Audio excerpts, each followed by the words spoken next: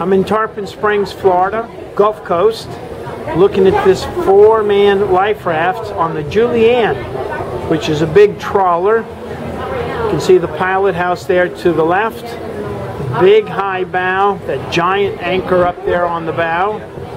But coming back here, looking at the safety equipment, you can see his life ring down there, orange for commercial.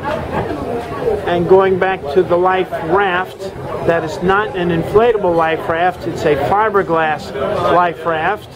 Julianne and the commercial number, and it's certified for 4 persons only.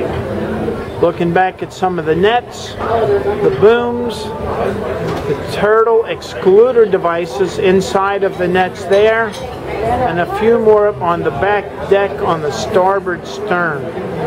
Those are the doors that hold the shrimp nets open, and I hear our dinner bell calling, so we're going for lunch. This is Captain Chris in Tarpon Springs, Florida.